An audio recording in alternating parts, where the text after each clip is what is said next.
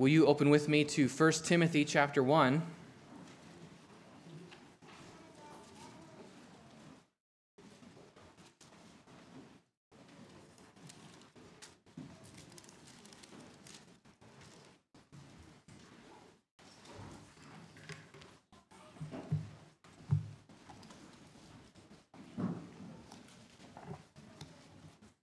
If you have kids 5 and under, and if you so desire, you can send your little ones to our nursery. If you so desire, they are also welcome to stay here with us. Shall we pray as we come to God's word? Father in heaven, please bless us and help us to understand what your word says, what it meant to its original recipient, what it means for us today. Please help us, Lord, to understand and to assess the wonderful gift that you have given us in inspiring these books of Scripture to be written for your people. Lord, above all, we desire to be reminded of the work of Christ. So we pray that everything we discuss, not just now, but in what follows today, that we would think and speak of all of these things in the context of the work of Jesus, who was given up for our transgressions, whom you raised from the dead. It's in his name that we pray. Amen. In all of human experience, one of the most sorrowful words that we have to utter is the word goodbye. There are exceptions to that. Sometimes there are blessed goodbyes. Or sometimes you're on the phone with Mike Howard and something comes up and he goes, "Gotta go, bye." Does he do that to you too, or just me? With those exceptions aside, the rule is that when you have to say goodbye to someone, it's usually a sorrowful occasion, isn't it? I grew up in Mountain Home, next to an Air Force base, and I grew up saying goodbye. Kids would move into town because their parents got stationed at the base, and you'd make friends for a couple years, and then their parents would get orders, and they'd have to move on. Or when family moves away, or perhaps you are the family who moves away, you have to say goodbye. And even if you visit, or even if they come to visit, it's a wonderful time, and the clock is ticking in the back of your mind until you have to say goodbye again. Or the final goodbye, when a person leaves this earth. Even in the case of a believer, it's still sorrowful, isn't it? Because you're confident and you believe and you have faith that we will see each other again in heaven, and yet our parting now is a reminder of the fall, and it is sorrowful. The text that we read today in 1 Timothy 1 is one in which Paul and Timothy had to say goodbye. And even though it was certainly a temporary goodbye, when we look at the circumstances surrounding their parting of ways, it was certainly a sorrowful and a suspenseful goodbye. Will you read with me 1 Timothy 1, starting in verse 3? Paul writes, "As I urged you when I was going to Macedonia, remain at Ephesus, so that you may charge certain persons not to teach any different doctrine, nor to devote themselves to myths and endless genealogies, which promote speculations rather than the stewardship from God that is by faith. The aim of our charge is love that issues from a pure heart and a good conscience and a sincere faith. Certain persons, by swerving from these, have wandered away into vain discussion, desiring to be teachers of the law, without understanding either what they are saying or the things about which they make confident assertions." I want you to zoom in on that first sentence. As I urged you when I was going to Macedonia, remain at Ephesus. What can we glean from this short little command, this short little clause? Paul and Timothy were on a trip together, on their way to Macedonia. And on their way to Macedonia, they stopped at the church in Ephesus, which Paul planted just a couple years before. And for some reason, they had to change their plans, and Paul had to keep going to Macedonia, and he had to leave Timothy behind in Ephesus. They had to say goodbye. They had to split up. They had to divide and conquer. So you might ask, why would they have to split up? What in the world could be so important that it would change their plans and that Paul would need to keep going to Macedonia and leave Timothy behind in Ephesus? Why? The simple answer is that the church has gone off the rails. And you read a little bit of that as we continued in the text, didn't you? Why did Paul leave Timothy in Ephesus? Well, because verse 3 says that he's there to charge certain persons not to teach any different doctrine. In other words, false teachers have crept in. False teachers have infiltrated the church in Ephesus and have begun to teach different doctrine. And they've made a mess of things. And so Paul says, look, I have to keep going to Macedonia. I can't compromise those plans, but somebody's got to stay behind and fix this mess. Can you do it, Timothy? You need to stay here. The church has gone off the rails because false teachers have infiltrated. Now, you can kind of put together a little picture of what their heresy was that they were teaching, not like a whole exhaustive course, but what we just read was that they are devoting themselves to myths and endless genealogies.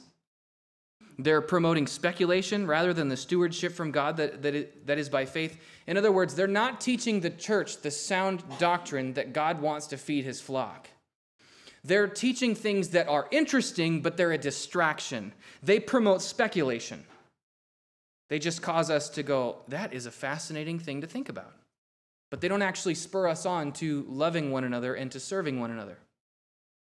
You continue on, and at the end of the chapter, Paul names the ringleaders, or at least I'm speculating. I think he's naming the ringleaders. Look at the very end of the chapter, verse 18. Paul says, "This charge I entrust to you, Timothy, my child, in accordance with the prophecies previously made about you, that by them you may wage the good warfare, holding faith and a good conscience." Okay, so you fight. But then continue on. By rejecting this, in other words, by rejecting what I'm telling you to do, fight the good fight, holding faith and a good conscience. By rejecting this, some have made a shipwreck of their faith, among whom are Hymenaeus and Alexander, whom I've handed over to Satan that they might learn not to blaspheme. So the infiltrators are here, and they're named, and Paul has booted them out. How would you like that to be your name?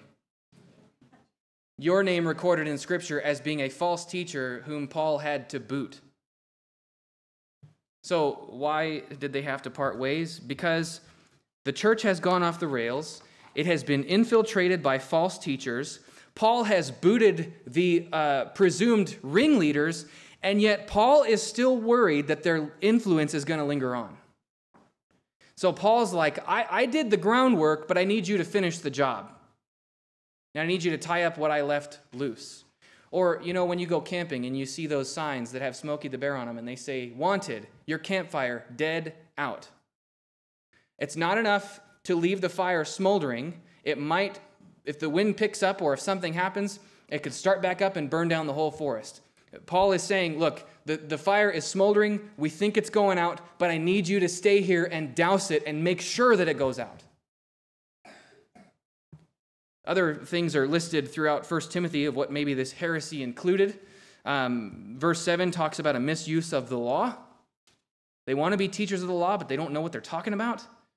You get into chapter 2, and it seems like maybe women pastors and women preachers are involved. You get into chapter 4, and it says that they forbid marriage and they require abstinence from certain foods. You're not allowed to get married. You're not allowed to eat certain kind of foods, right? Another interesting point that is not entirely certain, but it's worth thinking about, and that is a statement that Paul makes in Ephesus in Acts chapter 20. And that's assuming that that speech came before this letter. But Paul told the Ephesians, he says, "I know that I'm never going to see you again, and I know that after my departure, fierce wolves will come in among you, not sparing the flock. And from among your own selves will arise men speaking twisted things to draw away the disciples after them." So Paul might have seen this coming. And now his worst fears have come true. The church that he planted has gone off the rails on behalf of some false teachers. And so he left Timothy behind. Brother, we got to say goodbye. As a follow-up measure, he writes the letter of 1 Timothy. Here are your instructions. Right? As I urged you when I was going to Macedonia. We've already had this conversation, but let me remind you through this letter. And so that really does two things for Timothy. One, it gives him his instructions, so he can't forget. They're written down. Two, it serves as credentials. Paul was the one who planted the Ephesian church, not Timothy. So it's possible that the Ephesians are going to go, who do you think you are, kid? Because, as Paul writes 1st and 2nd Timothy, Timothy's a young guy. So this serves as credentials. I'm not just making this stuff up. This is what Paul left me behind to do. Here's proof, a letter that he wrote. And by the way, this is very similar to the letter of Titus.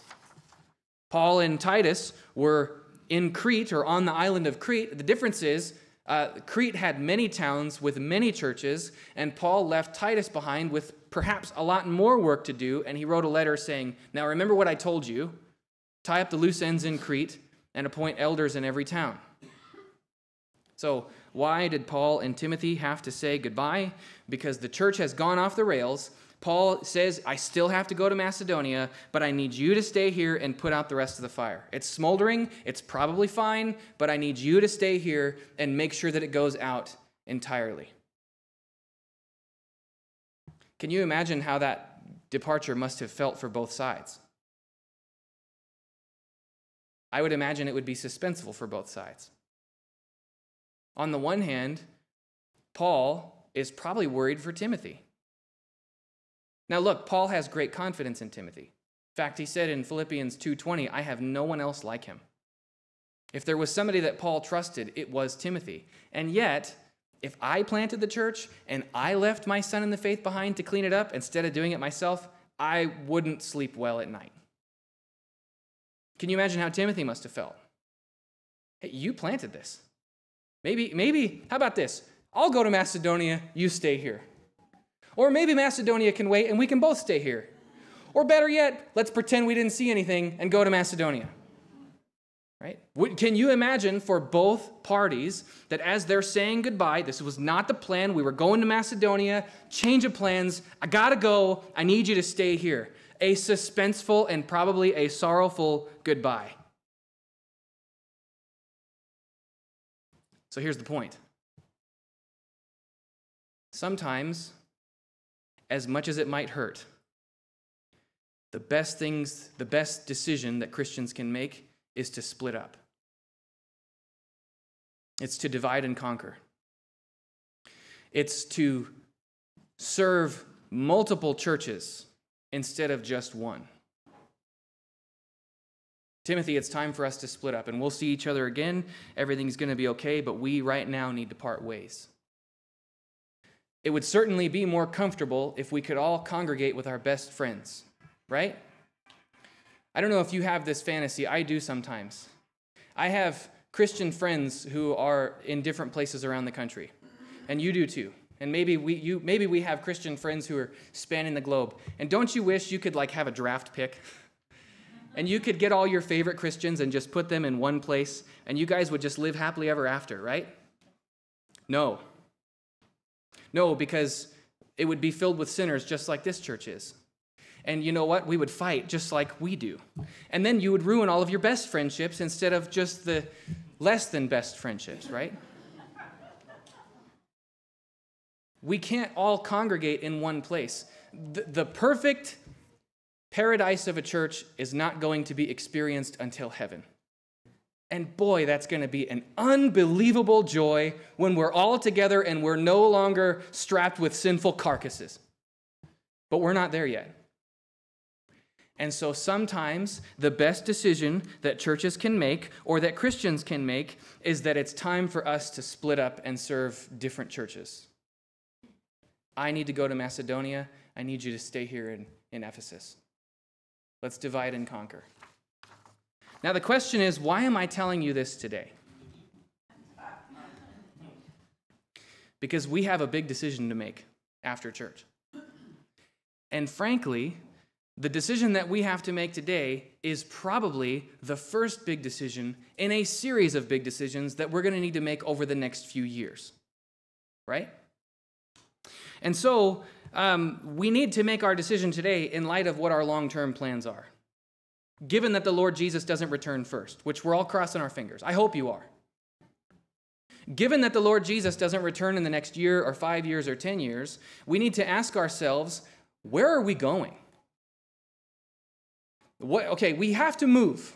We have to do something, right? We've been nice and comfortable here for a couple of years, and now it's clear that we can't be comfortable anymore. Too many people. We have to do something. Something has to change. And so imagine that we're nomads and we've run out of resources.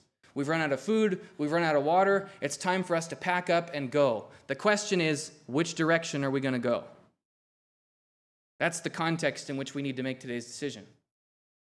And so, in light of that fact, and in light of the principle that we just read in 1 Timothy, the elders and I think it would be a good idea to share our long-term vision with you today. Okay? So, in light of the decision that we need to make today, and in light of this principle that we just read from 1 Timothy, that sometimes the best thing to do for us is to divide and conquer, in light of those two things, let me give you what the elders would like to see from our church in the next 5 to 10 years. Okay? I'm going to start with a proposition, and then I'm going to explain it as we go. Okay? Where do the elders think that we should go? We do not want to be a megachurch. We want to be a sending church. We do not want to be a megachurch. We want to be a sending church. Now, I just gave you a couple of loaded words, and you're going, what do you mean by both of those words? It's good that you feel that way. First of all, we don't want to be a megachurch. When I say megachurch, let's say 1,000. That's mega, right? That's big, right? 800. That's a big church. We don't want to get that big. We don't think that it's the Lord's will for us here at this real estate to get that big, okay? Now, for clarity, we don't think that's sinful, okay?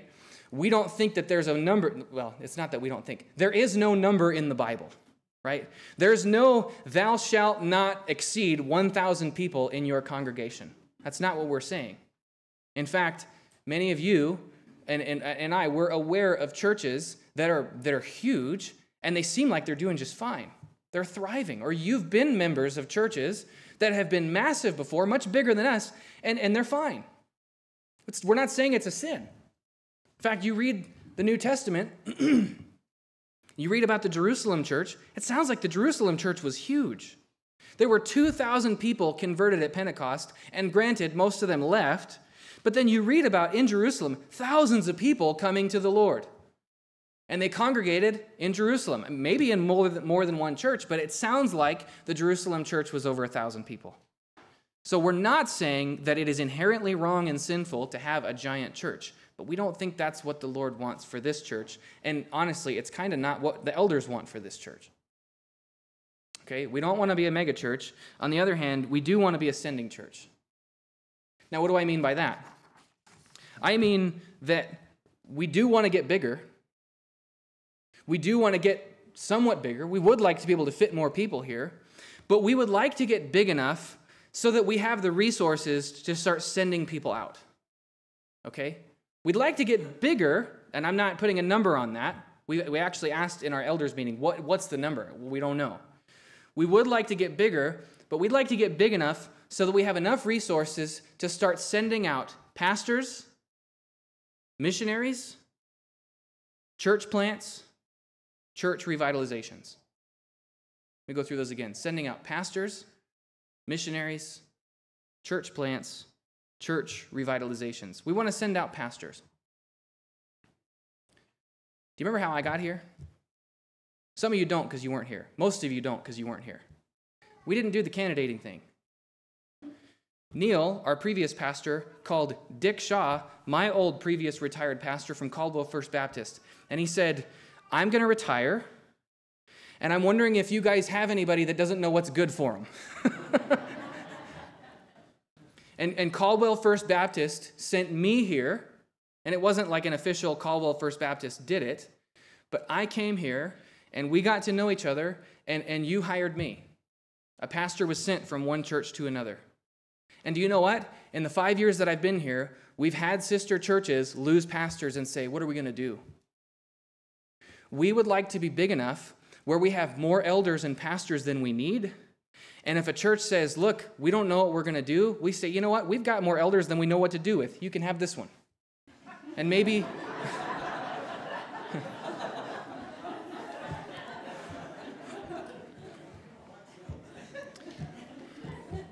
So, you know, it's like that when I'm not trying to be funny is when you guys think I'm funny. And then I try, and it's like, nope, don't quit your day job. We would like to be able to send out pastors to churches in the area or in other places. We would like to be able to send out missionaries. Beloved, we are praying that God will put it on your hearts to go to the ends of the earth with the gospel. To Asia, to Africa, to Europe, to South America, and not even to the ends of the world, to Utah. Preach to the Mormons. See, that was another one. That wasn't funny. Or maybe starting a full-time ministry here that the church can help you get off the ground and support. But we would like to send out missionaries. And remember a few years ago, we had the Pearsons come, and they served in Austria. And they said that the churches in Austria, a lot of the ones that they served in, it wasn't even a question about whether or not they should send missionaries. They would say, we're too small, we're too poor, we can't send out missionaries. We're not poor, but you're probably assuming that we're too small to send out missionaries. And we're praying that God will change our hearts and that some of you will go. We want to send out church plants. How many families here are driving from Caldwell and they're driving 20 or 30 minutes? Wouldn't it be nice if we could plant a church in Caldwell and you guys wouldn't have to drive so far?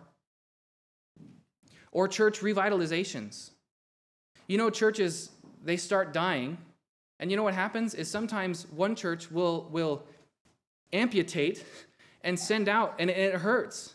But they'll send out a number of families to revitalize a church that's dying. And here we had one big thriving church and one small dying church, and now we have two thriving healthy churches. You know, that's kind of what happened here. This church was dying. And many of you, in God's providence, came here. And we would like to do more intentionally what was done here unintentionally through God's providence. Is it raining for real? It is. It's raining. Interesting.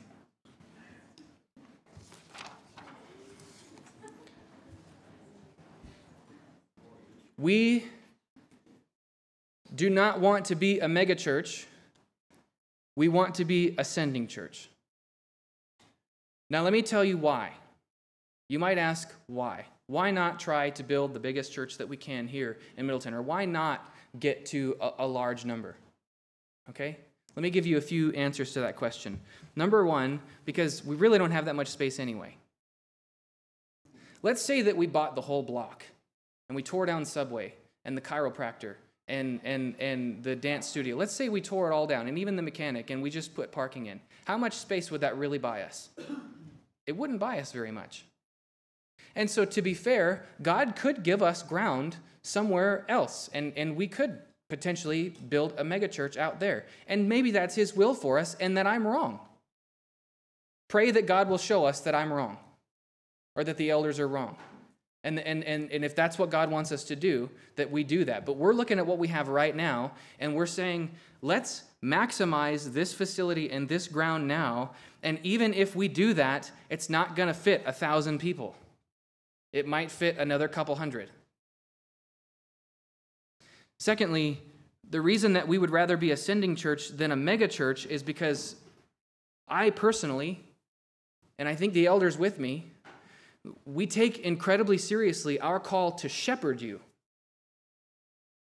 You know that in the New Testament, it's not just a pastor or an elder's job to preach and to lead Bible studies and to teach. And it shouldn't be this way, but it often is, that the only time the church sees the pastor is on Sunday morning.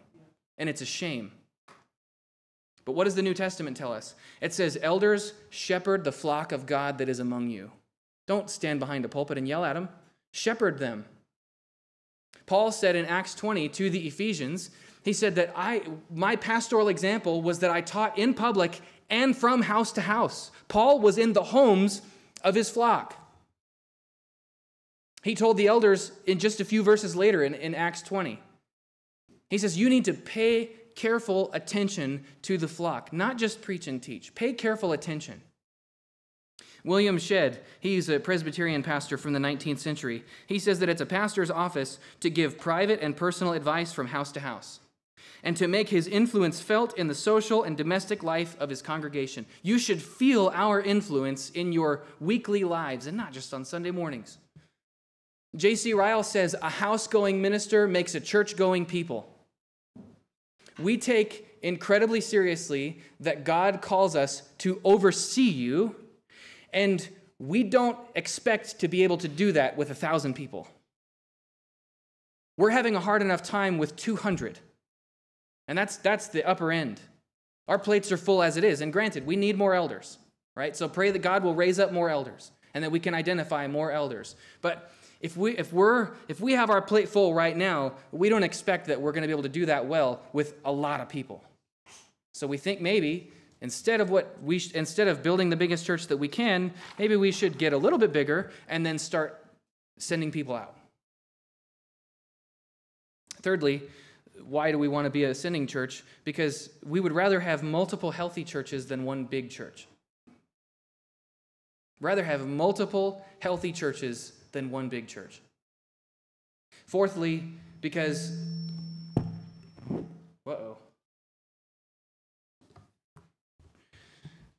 we have lots of people driving from out of town, as I said before. And finally, because we were revitalized, which I also mentioned. The way that this church was blessed providentially, we would like to be God's instrument of blessing towards other churches more intentionally. We've been revitalized. We want to be the blessing that we want to bless people by helping them revitalize the way that we have, okay? So those are some of the reasons why we think it's a good idea not to build the biggest church we can here, but instead to become a sending church. That's bigger, but is sending people out and not just congregating. So how about some of the questions that raises? Because it does raise a number of questions, doesn't it? I have 3 questions that I thought of that we should discuss this morning that might be on your minds. Okay? Question number 1, when? When are we going to be ready for this? And the simple answer is not anytime soon. We're not talking the next few months. We're talking the next couple years at least. We are not ready for this right now. But the reason I'm telling you right now is because today we have to make the decision about what we're going to do about a meeting space and what we're going to do with this building and with the other building. So we're telling you, look, it's time for us to get up and move. We want to head north. We want to head west. We want to go this way or that way. So are we ready yet? Is the clock ticking for you having a seat here? No, it's not. Question number 2, who? Or whom? Whom are we going to send, and to whom will we send them?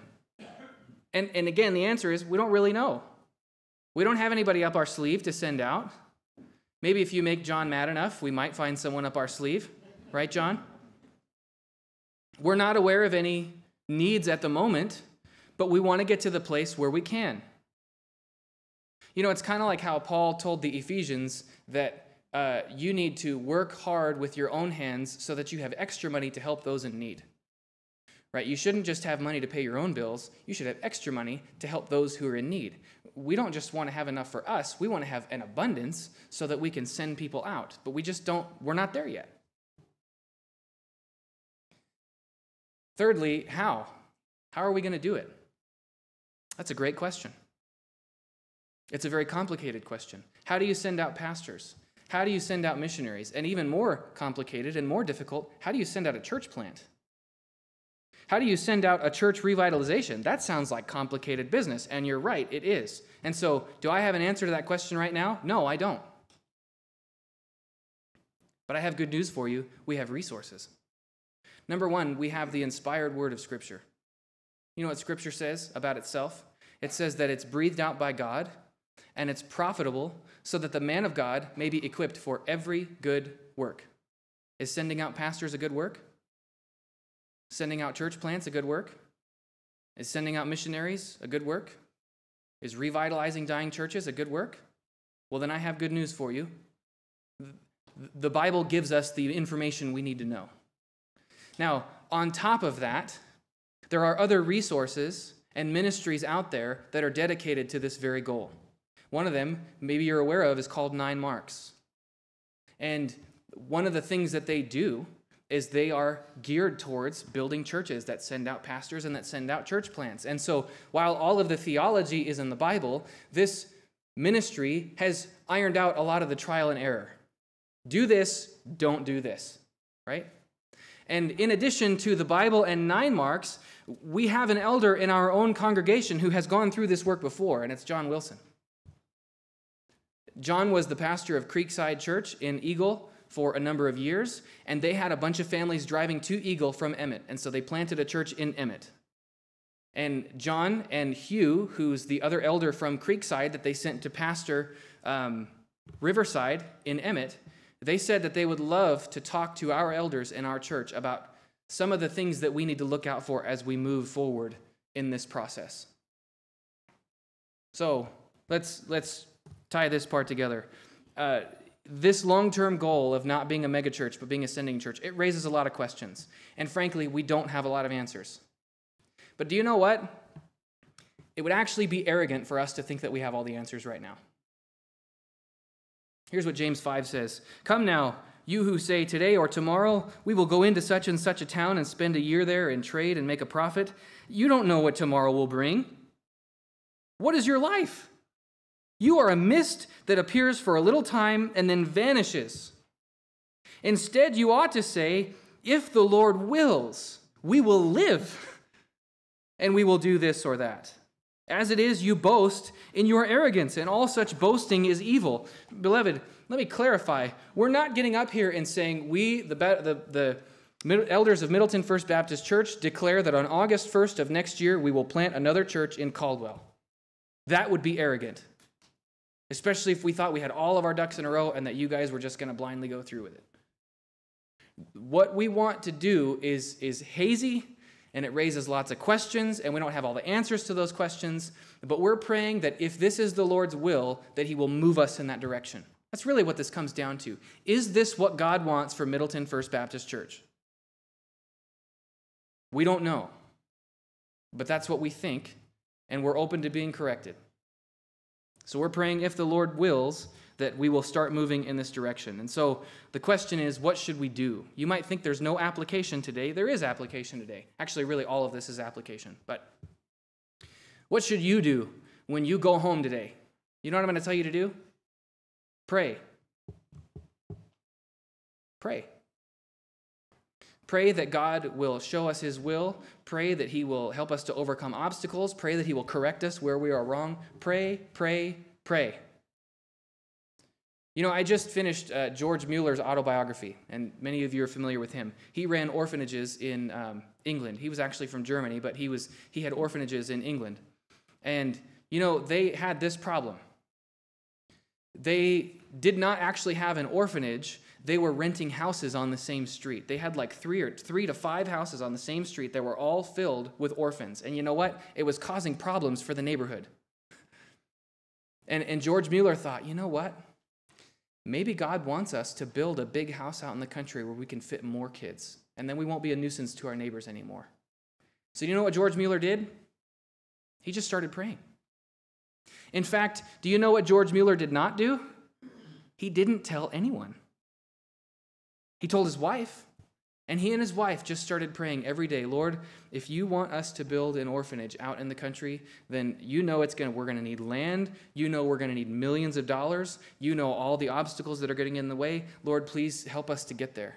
And you know what? They prayed for over 2 years, and over the course of 2 years, they got everything that they needed, and they were in an orphanage. And then he did it again years later. Or rather, God did it through him years later. And you know what's funny about that? I have been dreading all of this for years. I have, because we've seen this coming. We've known, we've suspected that we were going to outgrow our facilities, and I have been dreading this decision-making and all of this for the last few years. And do you know what? After reading George Mueller's biography, I'm not dreading it anymore. I'm excited. I'm confident. I'm not confident in me. I'm not confident in the infallibility of the elders. I'm confident that God will take us where he wants us to go. Amen? I'm confident that it's our job to seek God's will and to remain united. And God will take us where he wants us to go. And if it means that we need millions of dollars, if it means that we need to go to war with the city, if it means all kinds of troubles are going to be in our way, then so be it. If the Lord wants us to do it, and if we're seeking his will, he will take us where he wants us to go. And so right now we can start praying. Mark chapter 11, Jesus says, have faith in God. Truly I say to you, whoever says to this mountain, be taken up and thrown into the sea, and he doesn't doubt in his heart, but he believes that what he says will come to pass, it will be done for him. Now, I don't think Jesus is literally talking about a mountain there. As far as I'm aware, that's never happened in history. And you would think that someone had the faith to do that before this point. So I think Jesus was being metaphorical there. But I do think he was getting at a point that if you pray and you don't doubt, and if you pray, now see, John adds this qualification in 1 John. This is the confidence that we have towards him. If we ask anything according to his will, he hears us, and we know that if he hears us, we have the request that we've asked. Beloved, the question comes down to, is this God's will? And the answer is, we don't know. God, I don't expect him to jump on my TV and tell me where and when, and I don't expect that. Deuteronomy 29:29 says that the secret things belong to the Lord, but that which is revealed belongs to us and our children forever, that we may confirm the words of this law. Here, what is the secret will of God? Where we're going to be in 5 years. Where we're going to be in 10 years. But what is the revealed will of God which belongs to us? Pray, remain united. Preach the gospel. So what should we pray for? Number one, pray that God will give us wisdom. James tells us that if anyone lacks wisdom and he asks God, God will give wisdom graciously to all without reproach. Pray that God will give this flock and these elders and deacons wisdom about where he wants us to go. Secondly, pray that God will give us the resources. He has been overly and abundantly blessing us with resources so far, hasn't he? He can do that. Remember in Psalm 50, I own the cattle on 1,000 hills. If I was hungry, I wouldn't tell you. God owns a lot of cattle. God owns a lot of precious metals. Money is no object for him. It's no obstacle for him. And so pray that whatever God wants us to do, that he would provide the resources for us to do it. Because 3, pray that God will help us to overcome obstacles. Beloved, I don't think this is going to be smooth sailing, if I'm honest with you. I don't think it's going to be as simple as us just filling out a permit and doing whatever we want to do. I think that we are going to face a number of obstacles, both internally and externally. So the question isn't, how can we get through this without getting hit? It's, how can we get through this while taking the blows and while overcoming the obstacles and while giving God glory all the while? Fourthly, pray that God will help us to keep our eyes on the goal. And I got to tell you, I feel really weird about not bringing this part up until now. What is the goal here? Why do we want to do this? Is it just so that we can conserve space? Is it just so that we can get rid of people that we don't want here? Friends, the goal is that the name of Christ be proclaimed in more churches. Amen? The goal is that the name of the risen Jesus Christ be proclaimed in more churches. Beloved, we have no lack of churches that don't proclaim Christ. We have no lack of churches that proclaim the name of Christ, but when you get to know him, he's a different Christ than the one we find in the Bible. They're everywhere. And so why are we doing this? It's not so that we can build an empire. It's not so that people can remember the name of Middleton First Baptist Church. It's so that in more churches in our valley and abroad, people hear the gospel, the power of God unto salvation. That's what this is about. Friends, you and I don't need to be remembered. Somebody said in church history, preach the gospel and die and be forgotten. And you think about the lists of disciples that we read in the New Testament. What do you know about Thaddeus, Bartholomew, Judas, not Iscariot? We don't really know anything about them, do we? But do you know what we do know? They belonged to Christ and they died in him. Isn't that enough for us? Whatever we do, people can hear about it or not. May we be found faithful to the name of Jesus Christ. And though we die, and though we're forgotten, and no matter what happens before the Lord returns, the reason that we want to be a sending church is because we don't want to be a giant church in the middle of Middleton that preaches the gospel and lets everybody else out there die and wither away. Not that that would happen. We want to be a part of the Great Commission in preaching the gospel unto all creation and sending out more believers to pastor churches, to revitalize churches, to plant churches here and abroad. We want Christ's name to be glorified. And in this season, the elders think the best way to do that is not to build a megachurch, but rather to build a church that's a bit bigger and then start splitting and sending. Sometimes the best thing to do is to divide and conquer. Lots of questions. We don't have a lot of answers. Again, I know you probably think I'm joking. I'm not. Maybe Jesus will return first. That would be better, wouldn't it? Amen. But if he doesn't, we've got some planning to do. So, will you commit to praying with me about this business? Will you commit to praying with our elders about all of this? Some of you already have been. Some of you have been praying about this for years, and the Lord is moving your prayers along, and that's a wonderful thing.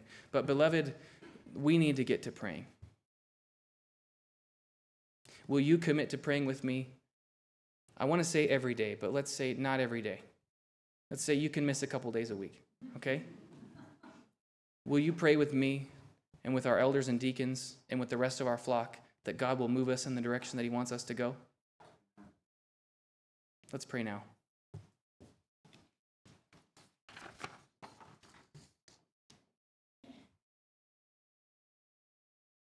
O great God of highest heaven, you created all things out of nothing, and by your will they exist. You own the cattle on 1,000 hills, and all wisdom is yours. Yours is the kingdom and the glory and the power forever and ever. You have been so gracious and merciful to this flock for 130 years. And you have been gracious and merciful and faithful to your people from the beginning of time. Whoever believes in your name is never put to shame, and Lord, you have never let one of us down even once. Lord, forgive us for our faithlessness. You have cared for us our entire lives, and yet we still struggle to believe that you care for us. And more than that, we struggle to ask you for things, great or small. Lord, I have been faithless. I have not been excited. And yet, Lord, it is a privilege to know you, to be joined to your Son, to your church, to be included in your plans. And we have taken all of this for granted, and instead we've grumbled and complained. Thank you, Lord, that we know the end of the story. We don't know how this episode plays out. We don't know how this chapter ends. But we do know that in the end, Lord, you win. Thank you for the confidence and the peace that you grant us in knowing the end of your story. Now, Lord, we pray for wisdom. Your word tells us that if we lack wisdom, you will give it to us without reproach. Help us to see what direction we ought to go in. Keep us united as a flock. Keep our eyes on you and help our decisions to be made in light of the gospel and the Great Commission. Protect us, guide us, carry us for all of these decisions and for the rest of our lives. And would you glorify yourself as we seek to divide and conquer and to become a church who sins? We pray all of this in the name of your Son, Jesus, for his glory. Amen.